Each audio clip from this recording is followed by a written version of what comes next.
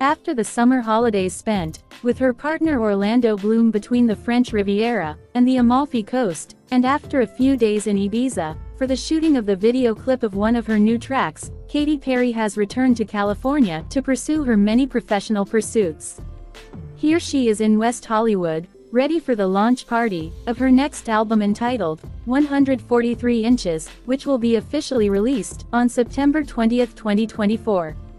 For the occasion, the pop star chose a snakeskin set by Namelia, composed of belt, bra and mini skirt. Thanks for watching, and please don't forget to subscribe my